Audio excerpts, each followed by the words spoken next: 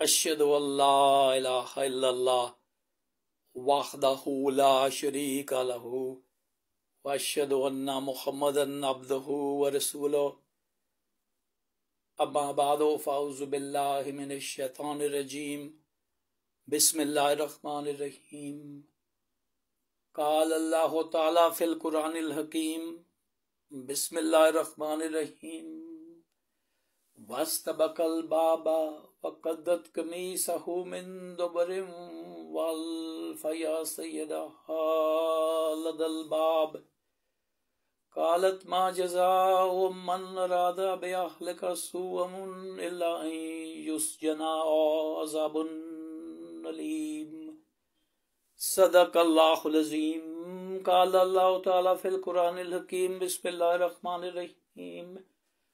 فلما رأى قميصه قد من دبر قال إنه من كيدكن إن كيدكن عظيم يوسف أرزا هذا واستغفري لذنبك إنك كنت من الخاطئين صدق الله العظيم.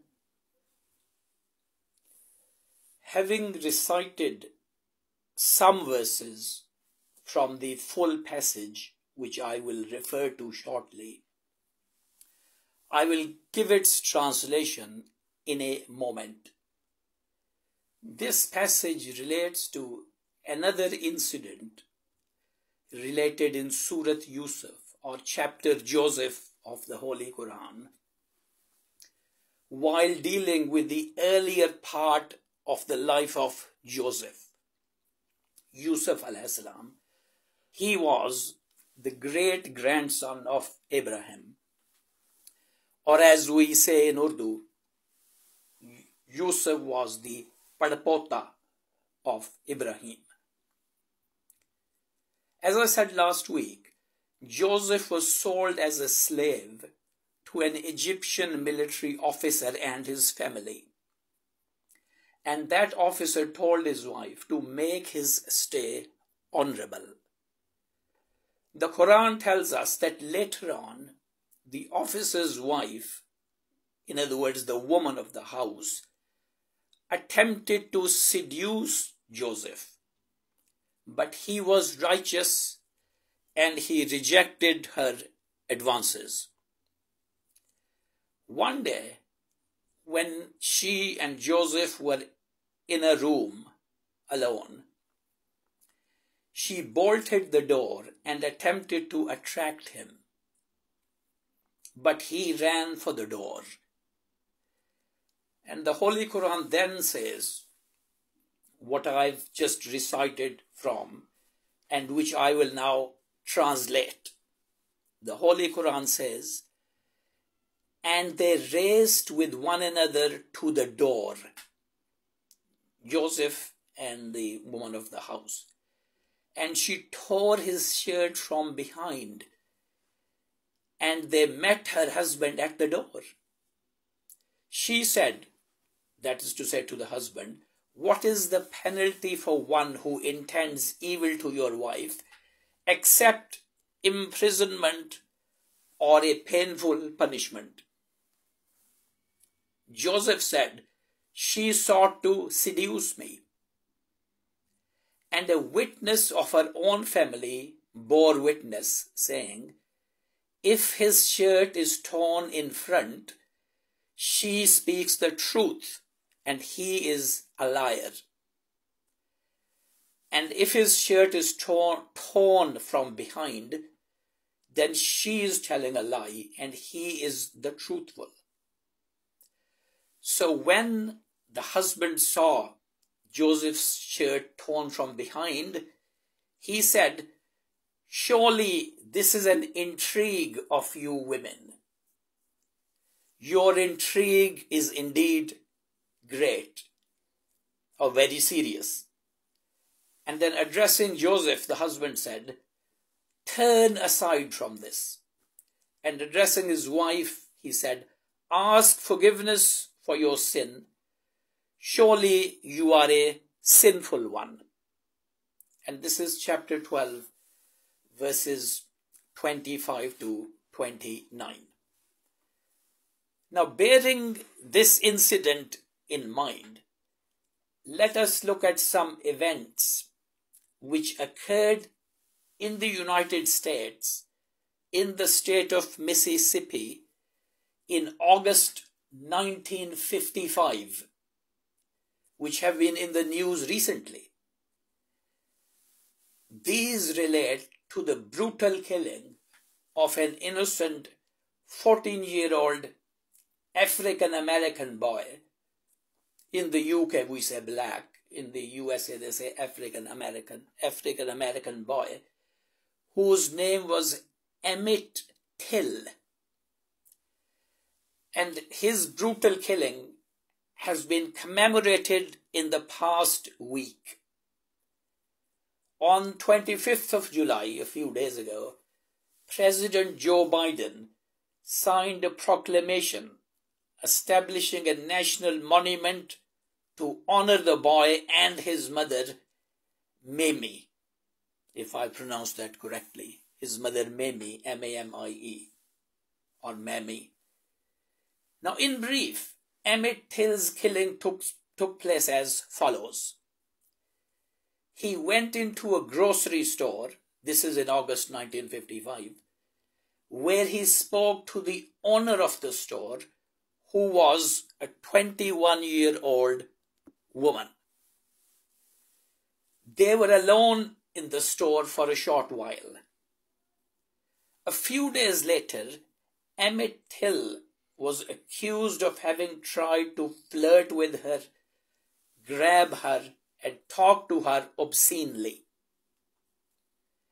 On hearing this accusation, her husband flew into a rage, and along with another relative, he tracked down the boy, Emmett Till, and they took him, abducted him, they beat him, they mutilated him, murdered him, and threw his body into a river. Later on, the husband and this relative were tried for murder, but they were found not guilty by the jury of murder. And the next year, in 1956, these two murderers sold their story to a newspaper, publicly admitting that they had tortured and murdered the boy. Of course, they could no longer be put on trial again, having been acquitted once. And many years later, the woman admitted that her allegations against the boy were largely false. Let us now compare this event of 1955, the incident of Joseph, as given in the Quran, which I read above. And that incident, remember, happened more than 3,500 years ago. Of course, when comparing these, we have to say that Emmett Till was not a slave, and the woman who accused him and her husband and the relative who killed him, they were not slave owners in 1955. But their status was a continuation and a legacy of the society that existed during actual slavery in those parts of the USA, 100 years before this. Emmett Till was a successor of slaves, and those ranged against him were successors of slave owners. In the incident of Joseph as related in the Quran, when the wife alleged to her husband that Joseph has done evil to his wife and should be punished, the husband and other relatives did not fly into a fit of rage against Joseph and start beating him. It was a member of the family itself who suggested that they should look for independent evidence instead of accepting the unconfirmed allegation made by the woman. The independent evidence was provided not by a person, but by the condition of Joseph's shirt as to whether it was torn from the front or torn from the behind when he was running away from the woman. When this evidence indicated that she was in the wrong, the husband declared his wife as sinful, and he told her to repent for the sin. He also asked Joseph to overlook the matter, because Joseph was now cleared of this charge. So justice was administered regardless of who was the slave and who was the owner. This was in complete contrast. What happened in the case of Joseph was in complete contrast to the Emmett Till case of 1955. In this modern day case, the woman's relatives and friends believed all the accusers, including the woman herself, without any independent evidence, and they got together to take revenge. They took revenge brutally and viciously, going against the law of their own country. And yet at their trial, the jury believed their defense and found them not guilty of murder. So justice was very much administered in favor of the party who were the successors of slave owners. Of course, there is no suggestion that the woman store owner in this case had attempted to entice the boy herself, and failing in it, she then attributed the act to him. There is no suggestion that she attempted to entice him herself. So in this aspect, it differs from the incident of Joseph, but she did falsely accuse him of trying to commit sexual assault, and she supported those who took action on the basis of her accusation.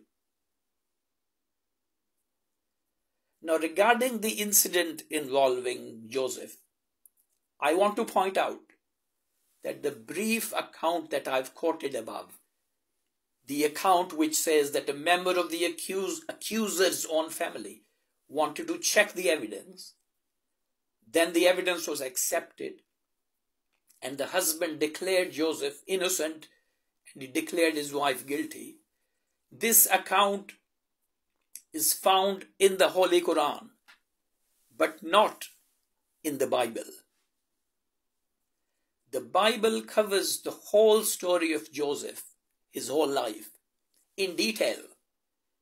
It also mentions this incident.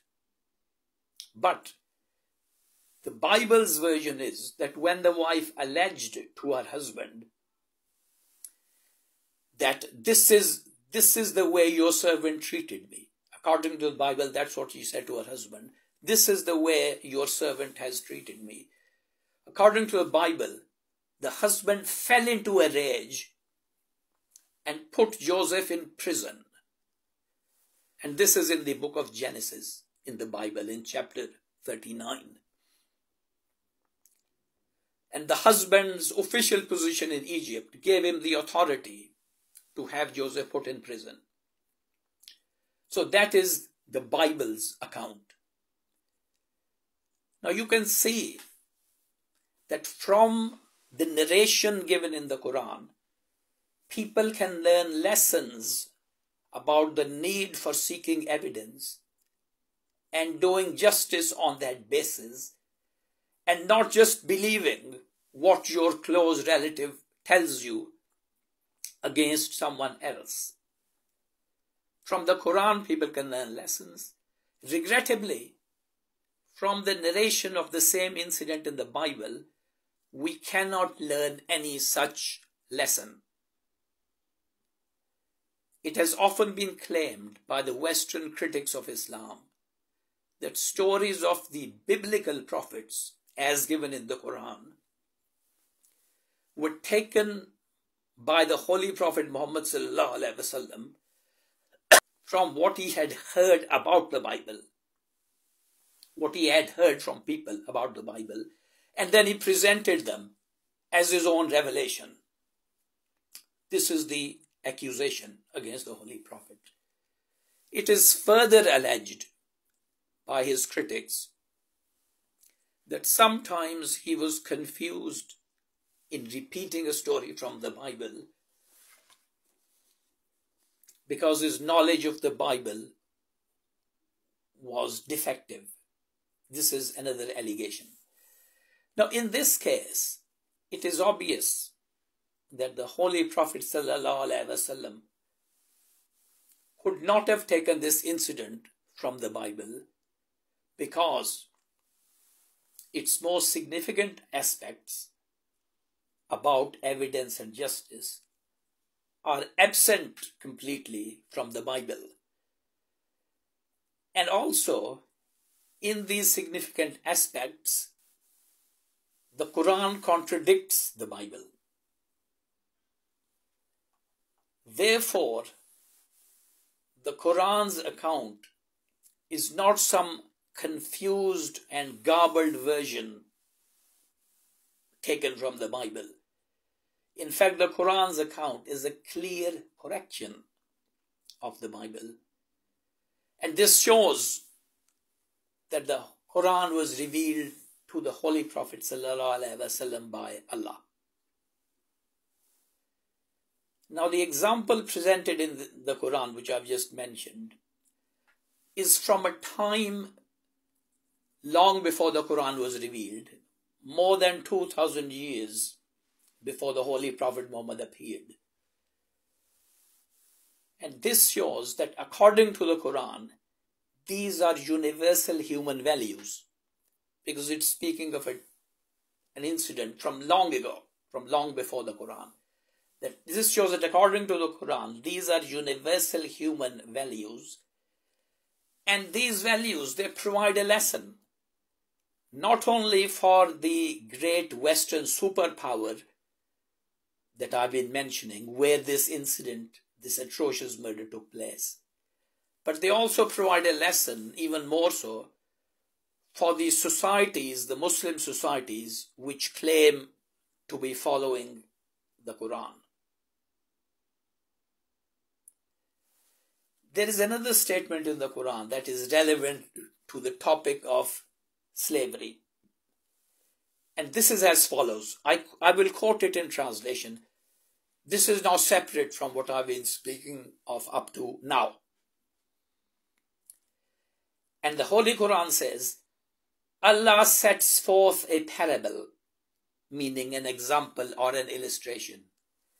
There is a slave, the property of another, controlling nothing. And, meaning on the other hand, there is one to whom we have granted from ourselves a goodly provision, so he spends from it, meaning he spends from it on good works, charitable works. He spends from it secretly and openly. Are the two alike? Asks the Holy Quran. Are the two alike? Praise be to Allah, but most of them do not know. This is chapter 16, verse 75 of the Holy Quran. And in the words, are the two alike? The Quran is telling us that it is better for a human being to possess things and then to use his property for the benefit of others, giving from it both privately and publicly. It is better for a human being to do that. He is granted those things by God, and God also grants him power and authority over the use of his property. And the Holy Quran here says that that is a far better position than for a human being to be another human's property and have no power or authority over anything, because he has to obey his human master. This is a clear indication that the Holy Quran does not approve of slavery, because it wants people to be owners of property and possess some power over it, rather than be owned by others as the property of others, with no control or empowerment for themselves. Now, this verse could be taken in a more general sense, where the Holy Quran says the slave property of another, controlling nothing. That could be anyone who slavishly and blindly follows something or someone. An example may be those people whose their minds become the property of religious leaders. Those people control nothing. They make no decisions by themselves. They do not think for themselves, and they do as they are told by the religious leaders.